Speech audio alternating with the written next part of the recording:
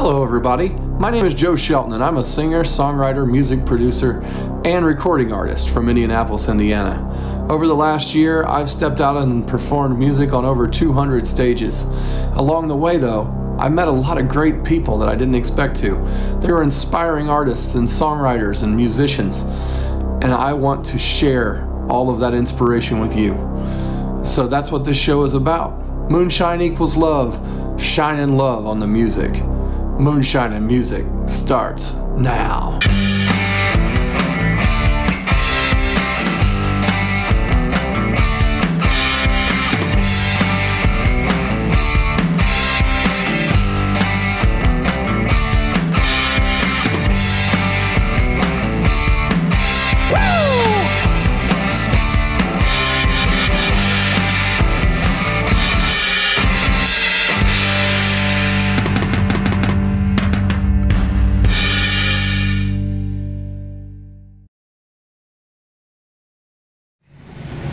Hello everybody, welcome to Moonshine and Music. We're here with the Hammer and the Hatchet.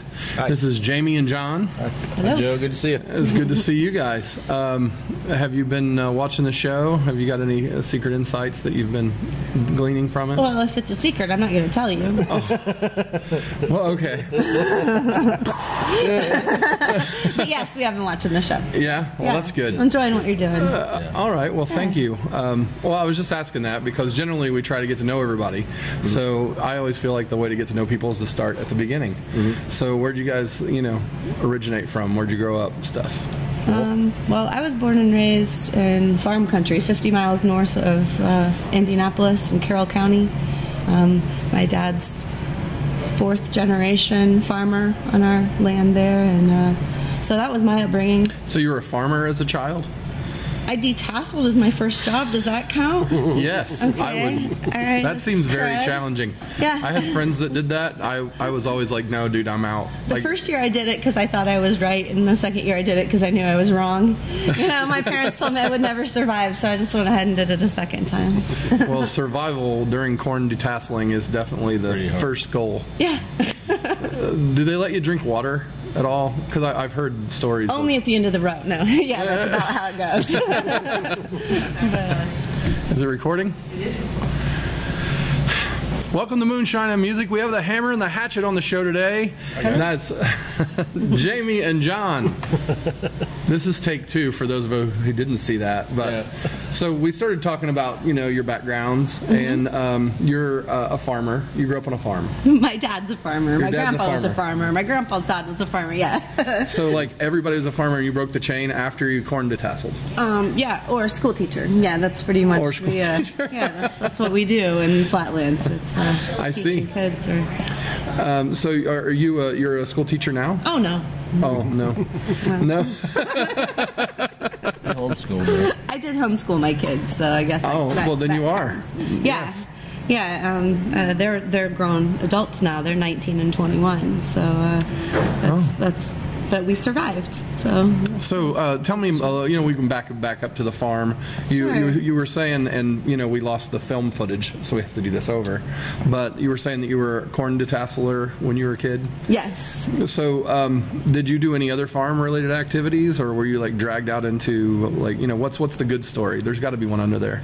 Well, I mean, I'll say that my mom.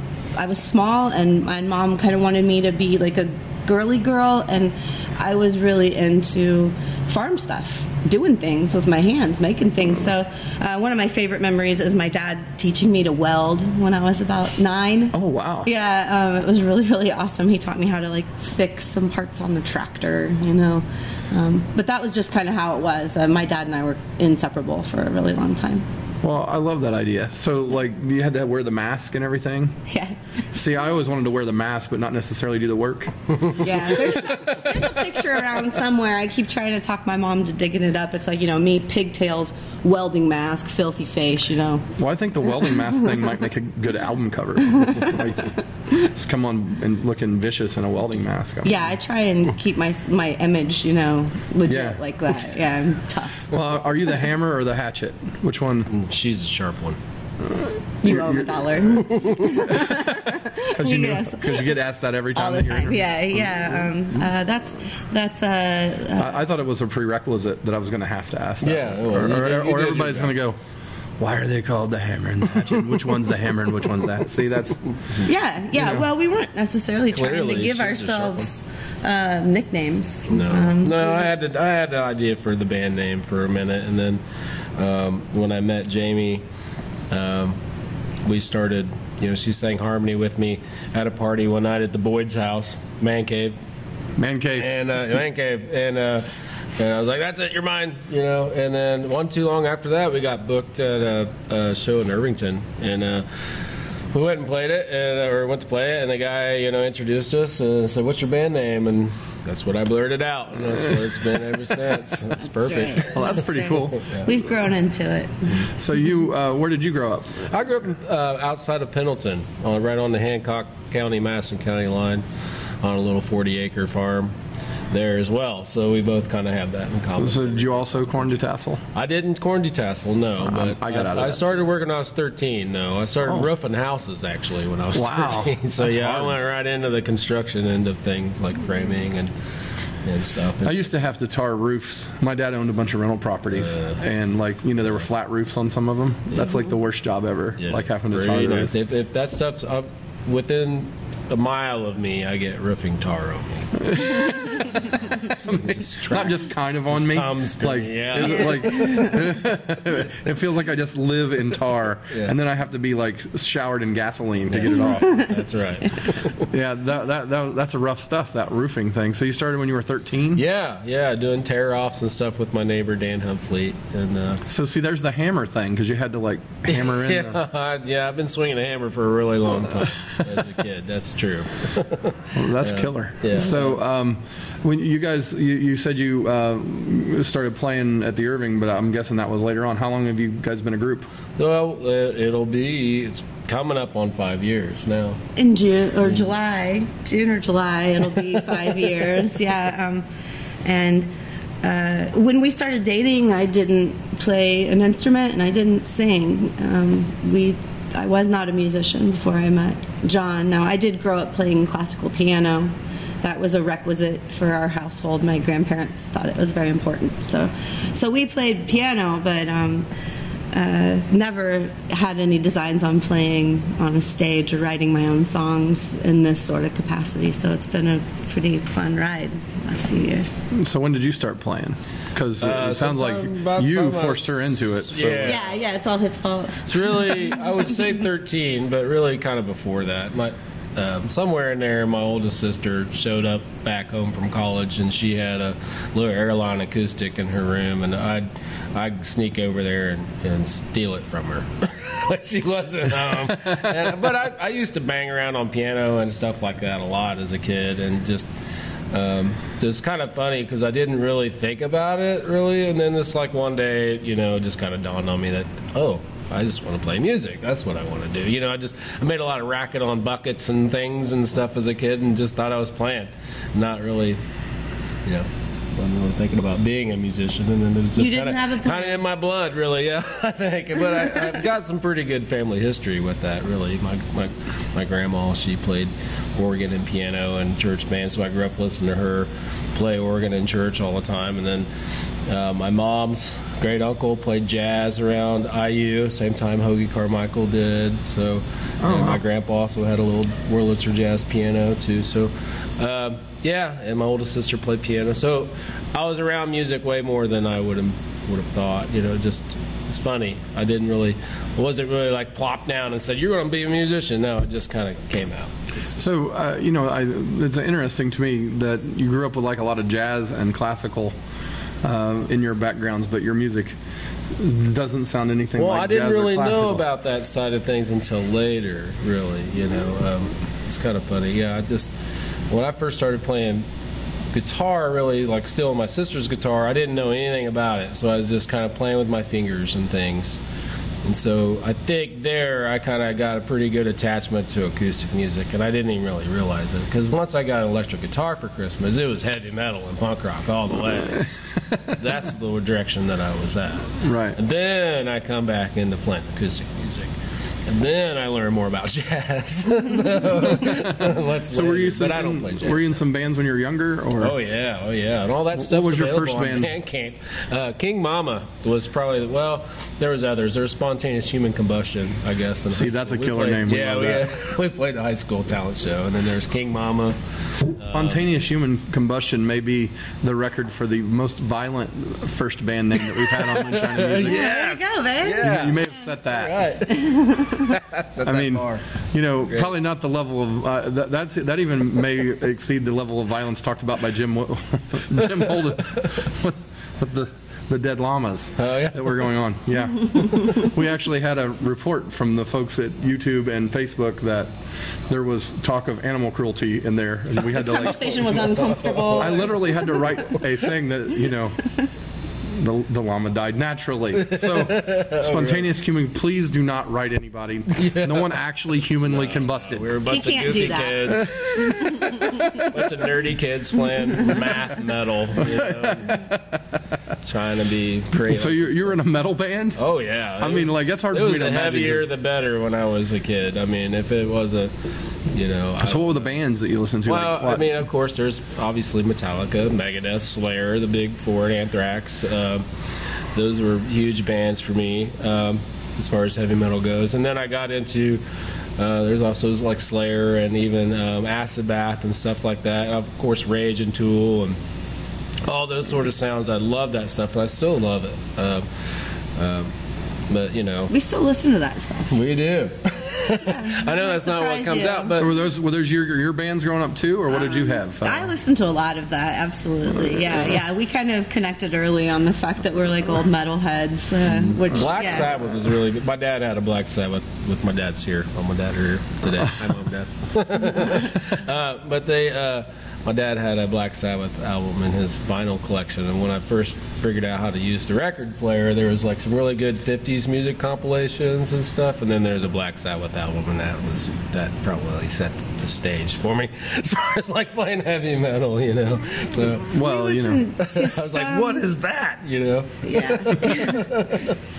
I still feel that way sometimes. I was just I mean, everything's all about me. I was just thinking about like Black Sabbath, my mom playing that's hilarious. That would never happen. Yeah, well, that's what I was gonna say. I kind of had to sneak those records, a little bit more. Like, yeah, your family they were a little more like mine, like turn that down. Yeah, like, I don't need so our family music was more like country, like classic country music and old stuff, Lefty Frizzell and Roy Acuff and all that sort of stuff, and then on into the Outlaws and then Kitty and Loretta. And that's pretty important to note right there, because as far as Jamie and I coming together, even it doesn't sound like heavy metal. Like a lot of stuff that I play, I still try to play with that sort of level of intensity. It's still all that really crosses, genres from punk rock to bluegrass. From if you're doing it right, there's still that level of intensity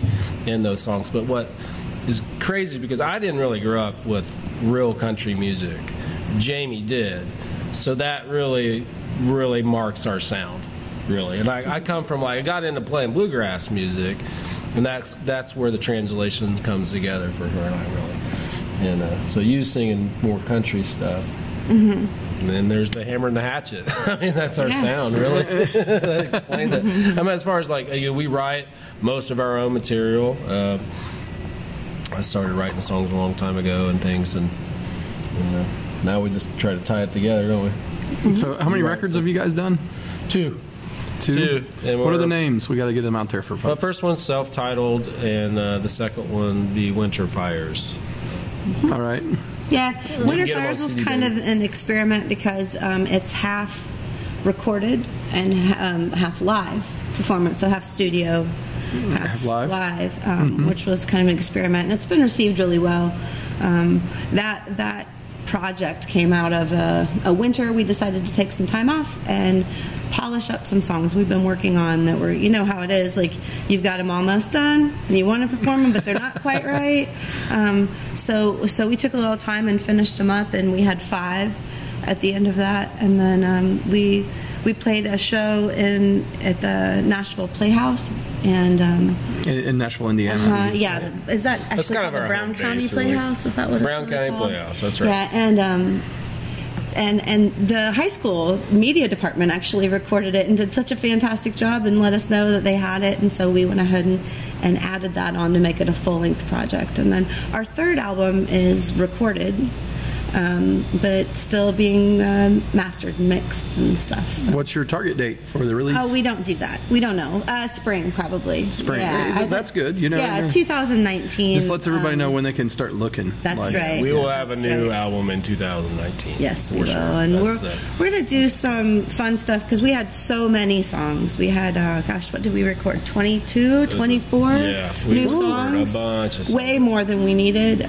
But sometimes it's good to just get those things recorded and have a version collected. Right. And so now we're kind of going through that tedious work of, oh boy, which ones fit on this? And I'm excited about this new kind of ability to drop one song. You know, this oddball song, we'll probably do some early releases of some stuff like that too. Oh, that's neat. Yeah. So, do you have a theme? Like, are you doing like I want this certain theme to be part of this record? We could break it up like that. I mean, really. you don't have that yet, or? That's a really good question. I think the common theme between John and I's songwriting is just we just live an authentic life. We work, and our family is important to us, and we like to make authentic music, and so we write about stuff we know, and then that kind of tends to be how we end up, you know, everything being cohesive. And so what are your day jobs? Are you still doing roofs? No.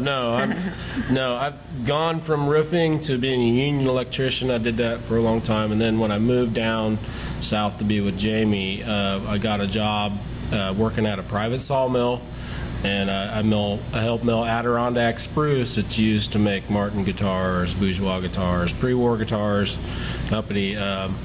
Anyway, guitars all over the world. Really, we'll send wood wherever I make tops we need to and go. braces. Tops and brace wood for acoustic guitars. That's right. We make mandolin tops, and I may have something in my case over there that you sawed off, right? maybe. Yeah, if it's Adirondack spruce, that's true. Yeah.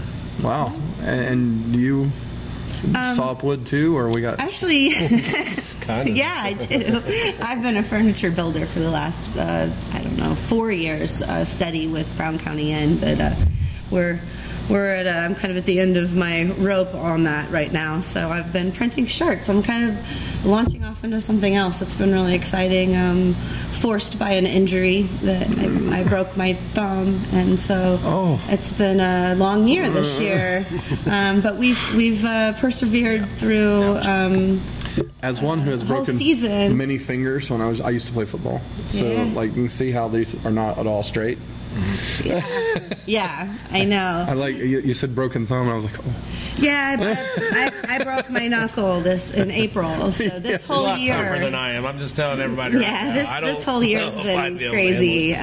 Trying to fulfill obligations and not book too much yet. Still, play good shows, which we have. We've played a lot of good shows this year. Is it on your right hand or your left? My left hand, so it's my fretting hand, right? Right, so it's like all the pressure is up against it. Yeah, so I've switched guitars this year a little bit, and that's helped me. I'm still trying to find the perfect solution. Like a thinner neck or something? Yeah, that sort of thing, yeah. I can understand that. Mm-hmm. Like when you're looking for instruments,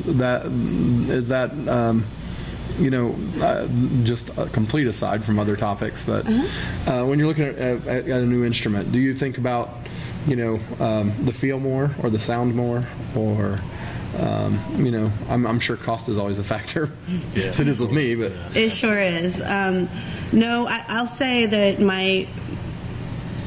my go-to guitar that I've played for the last 3 years. It was definitely a sound thing. That guitar sounds fantastic, and it's a little bit tough to wrestle. So I think maybe with some work, I'll get that back out and play it some more. But what's important for me is to sound like a good rhythm player, and give John a good bass. So I think probably the sound is the most important thing. I've wrestled a few that weren't that comfortable. You know, that's probably the safest answer. How you feel about it? Tone is pretty important, but for somebody just broke their thumb, it's like it has to be ergonomically correct for her. She's not like so. I've had other guitars, so fortunately I've been able to, say, hey, you use this guitar instead of that one, and see if that works better.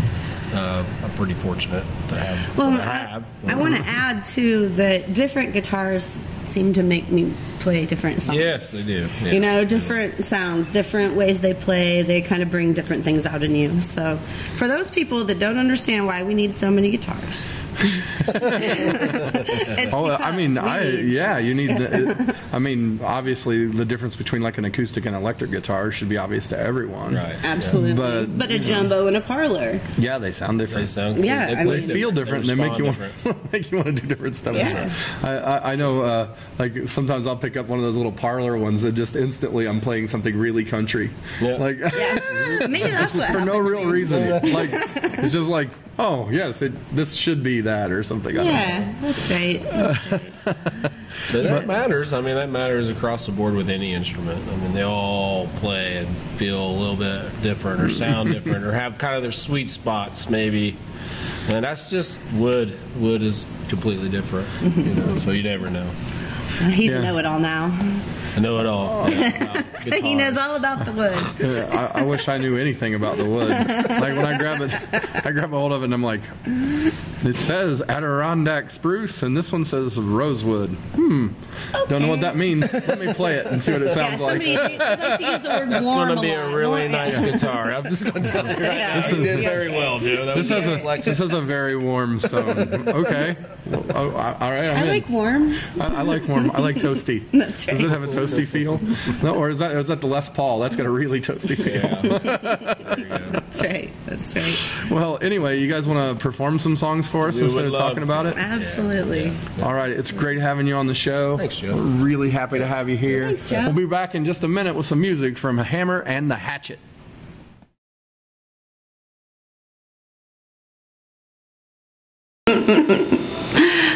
Hey everybody, we're the Hammer and the Hatchet, and this is called Tinfoil Rings.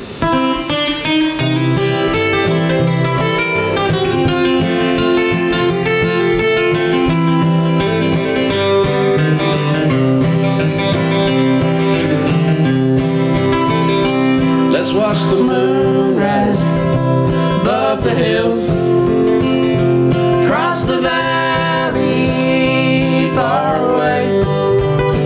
Above the sycamores, below the stars above us, holding on by tinfoil rings. Our tinfoil rings, our tinfoil rings. They remind us of the little things, like keeping the fire burning in a steady rain. Holding on by tinfoil rings.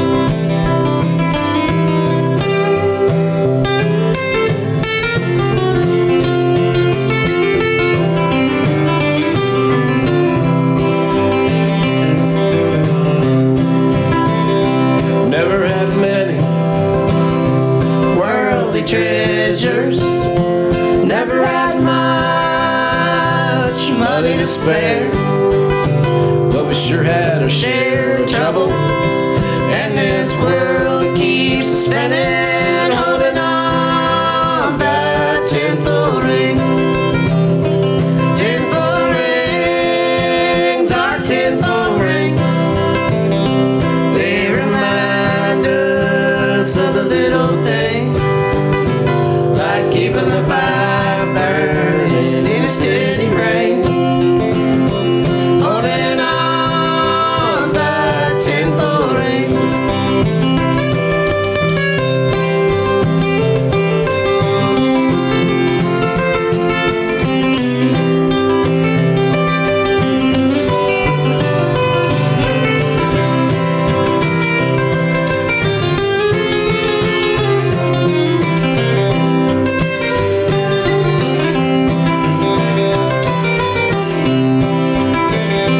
Sometimes it can feel like miles apart, babe. Sometimes it feels like we're joined at the heart. But you're in the thought of junk. We've had a little bit of luck. We found a few dreams in a bed of tinfoil rings. Tinfoil rings, our tinfoil rings. They remind us of the little things, like keeping the fire burning in steady rain. Holding on by a tinfoil ring. Tinfoil rings, our tinfoil rings. They remind us of the little things, like keeping the fire burning in steady rain. Holding on by a tinfoil ring.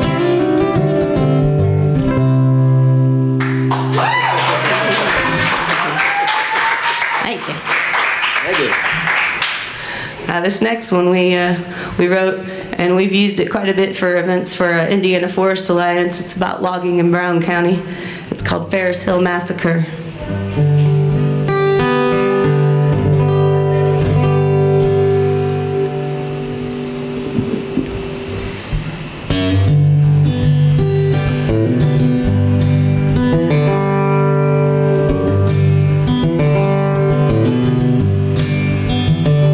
Say, old Bill, heard you bought a Ferris Hill.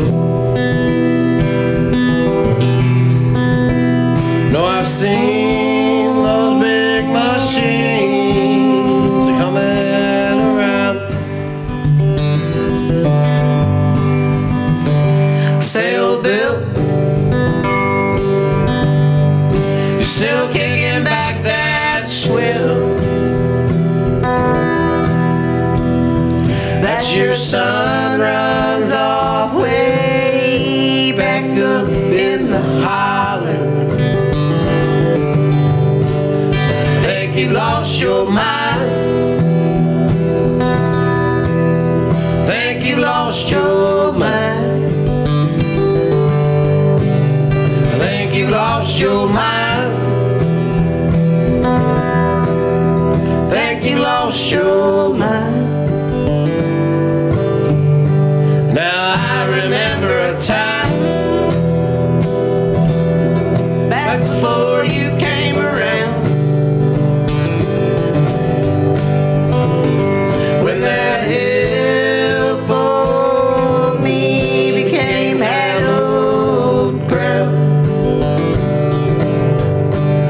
Hiked up to the top, day a good friend checked out. I fell apart up there, but I don't think you could give a damn about that. I swear I lost my mind. Swear I lost my mind. Swear I lost my mind. Swear I lost my mind. Now you're clearing off all the big timber.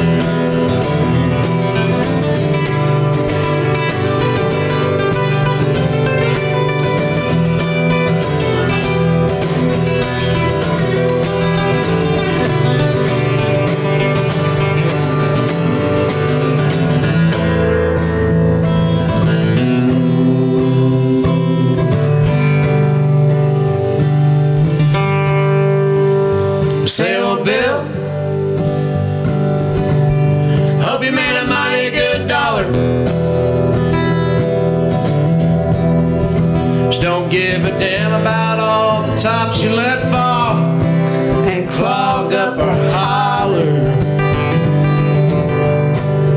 Think you've lost your mind.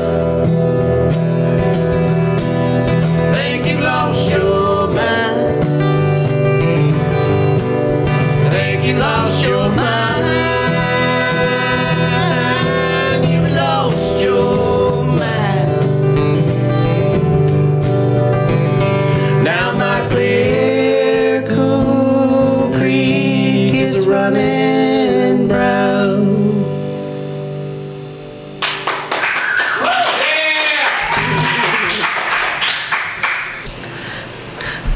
I have a teenage daughter, and I wrote this song. It's called Insomnia Song.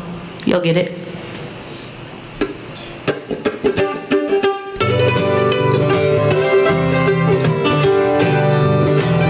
Been up all night, been up all morning too. I've been worrying myself to death, thinking about you. Ain't it hard enough knowing that you're gone when things got rough? You moved along, and I know you feel lonesome. Honey, I do too. There's better ways to kill the blues.